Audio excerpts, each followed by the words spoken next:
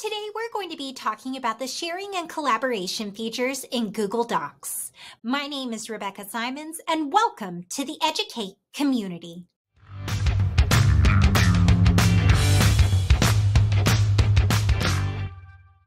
This is part one of our three-part series on Google Docs. Be sure to check out the description below for a time-stamped list of all the topics we'll be covering and the links to the other parts of this series.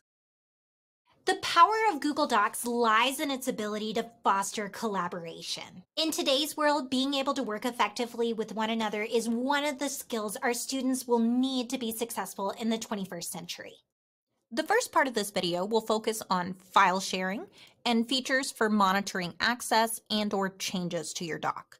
The second part of the video will explore the features in Docs that support and facilitate collaborative work. So let's get started with sharing features. Most of you are probably already familiar with how to share, but I want to go over a few settings you might not be as familiar with. When you click on the blue share button, you'll have the option to provide general access to your doc or to share with a specific individual or group. I want to take a short detour here and talk about a feature that's underutilized, or one I at least forget about. If you find yourself sharing files with the same people routinely, you can expedite the process by creating a label and applying it to those contacts. Then when you go to share, all you have to do is type in the contact label and all the contacts with that label will be added. To add a label to your contacts, you'll go to contacts.google.com and click Create Label. For example, I might have a label for everyone who's on my grade level team. I can then click the edit icon for any contact, click Manage Labels, and select as many labels as I want to apply to my contact.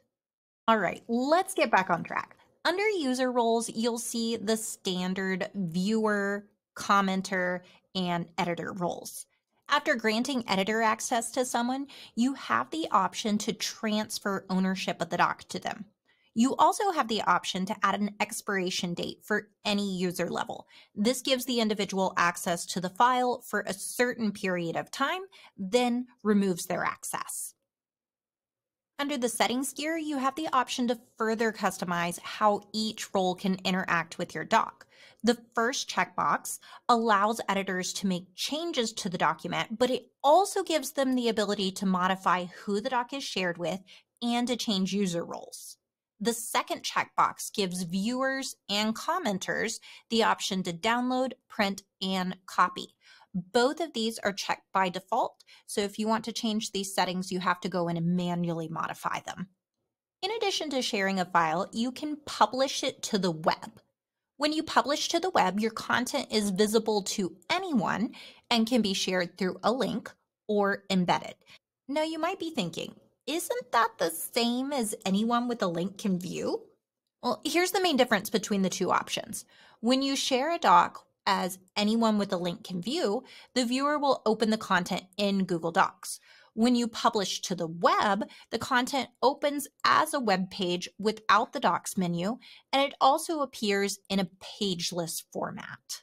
In addition to sharing and publishing to the web, Docs provides you with a variety of download options, including PDF and Word, so you can share your file in whatever format you need to collaborate. Another option for sharing is known as force copy. I will never forget the first time I opened a Google Doc and saw this screen. I immediately began a frantic Google search to discover how I could replicate this magic. When you share a force copy link, it will automatically force viewers to make a copy of the file and add it to their own Google Drive so they can edit it. This is a great option when you want to share a resource. Even if you state that viewers should make their own copy, without fail, you will get multiple emails requesting edit access to your resource. Creating this link is actually really simple and takes less than 5 seconds. Begin by clicking on Share and select Anyone with a link can view. Then, in the URL, highlight the word Edit and anything that comes after it. Replace that section with the word Copy.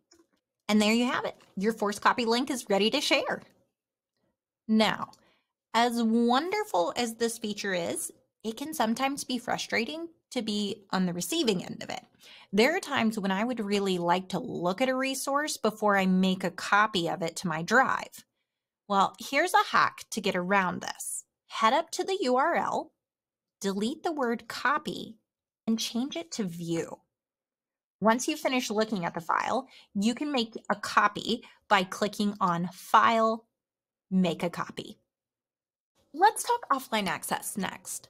Google Drive offline access allows you to open and edit your docs without an internet connection. The best part is, the next time you log on to the internet, all your offline changes will automatically be synced.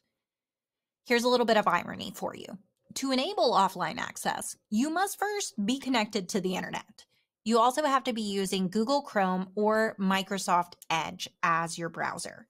To enable offline access for the first time, begin by going to drive.google.com and selecting Settings under the gear icon. Look for the offline option and make sure it's active. By default, this will only make your most recent docs, slides, and sheets available offline. To make a specific document available offline from your drive, right-click on the file and toggle on Available Offline. If you're already viewing the document, click the File menu, then select Make Available Offline. Next up is the Activity Dashboard. This feature allows you to see who has viewed and or shared your doc, email collaborators, and keep track of viewer and comment trends. You can access this dashboard by clicking on the last option in the Tools menu or by clicking on the jagged arrow in the upper right of your document. A couple of quick notes to help you better understand what you're looking at. This dashboard only reports activity from people in your organization or specific individuals the file has been shared with. Additionally, only file editors are able to use the activity dashboard. One feature I really like about this dashboard is the ability to email collaborators from this location. Simply click the checkbox to select recipients, or use the drop-down arrow next to the mail icon to select multiple names at once. For example, I could email everyone who hasn't viewed my document yet. Click Continue and draft your message. I really like this feature because not only does it automatically attach the file to the email, but it also keeps you in the same workspace, preventing potential distraction by all those other emails in your inbox. Before we move on, I want to highlight privacy settings. These settings allow you to limit who can see your view history. The first option turns off view history for all files. This means that no one's going to be able to see whether you have viewed documents or not. The second option turns off view history for the specific file you're in. For example, if I didn't want somebody to know whether I had looked at this document or not, I would simply toggle off this setting. The last feature for part 1 of this video is notification settings. This can be found under the Tools menu. This feature allows you to control whether you'd like to receive emails about comment activity and or edits made to your doc. By default, you'll be notified about all comments and none of the edits. Next up are collaboration features. These features are amazing when it comes to facilitating group work and increasing student engagement. For example, during group projects, students can not only work in the same doc in real time, but they can see each other's edits. They can also review and provide feedback on each other's work through comments and or suggestion mode. There are 5 collaborative features that I'd like to highlight in this video, so let's dive in. Suggestion mode in Google Docs is a really helpful feature for peer revision because it allows you to suggest changes without altering the original text. For example, when I make a suggestion, the document owner has the option to either accept or reject it. If you accept the suggestion, it'll automatically make the change for you. If you're a commenter on a document, you will automatically be placed in suggestion mode. As a file editor, you can manually enter suggestion mode by clicking on the Editing drop-down menu and select Suggesting. Another useful feature for providing feedback are comments. In addition to comments, in mid-2022, Google added the ability to leave emoji reactions, which is a great way to express your opinions in a less formal manner. To leave a comment, begin by highlighting the text you want to leave feedback about, then choose one of the following options. You can right-click or use the insert menu to add comments or emoji reactions. Additional options for adding comments are the icon in the toolbar, the add button in the comment dashboard, or the shortcut Control-Alt-M. If you're viewing the document as a commenter or suggester, you'll also see a quick add option for comments and emoji reactions on the right-hand side of the document. One underutilized feature in comments is the ability to direct or assign comments to specific people by using the @ or plus symbol followed by their email address. This will send them an email notification about the conversation. You can also turn the comment into an action item by checking the assign box. This lets that person know that they're responsible for completing that task. Finally, let's talk about the comment dashboard. This dashboard allows you to see the history of comments and filter them as needed. This can be particularly helpful if you left feedback for a student and want to review it later, or you're working on a document with multiple colleagues and want to view only the comments that mention or are assigned to you. Next up is file version history. This tool was a lifesaver when I was in the classroom. To access version history, you can click on the link, which lets you know when the last edit was made, or under File Version History, see Version History. This tool allows you to see changes that have been made to a document, including who made them. This is particularly useful for determining each student's contribution to a group project. You can also restore earlier versions of a file, which could be helpful if you delete something by mistake and later realize you need it. Finally, you can also name earlier versions, creating a record of the document's history without having to create a new Google Doc each time. For example, when I have my weekly meeting with my boss, instead of creating a new Google Doc each week, I simply name the agenda so I have a historical record. Then I type over the old content. So I actually have a meeting with her today. So this one would be J Agenda 1/24/23. I can easily filter to see all of my previous agendas by clicking the drop-down arrow and selecting named versions. Since we're talking about collaboration, I'd be remiss if I didn't spend at least a minute talking about the Docs Google Meet integration. You can now start or join a Google Meet without ever having to leave your Google Doc. Simply click on the Meet icon in the upper right corner to get started.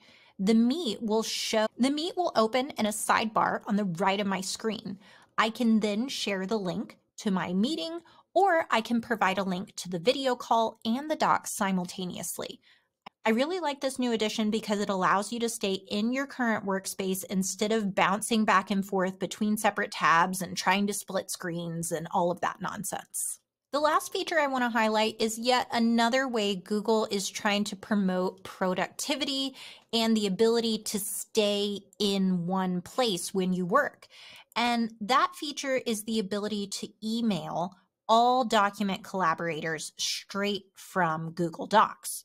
You have the option to email the file, email collaborators, or create an email draft directly in the Google Doc.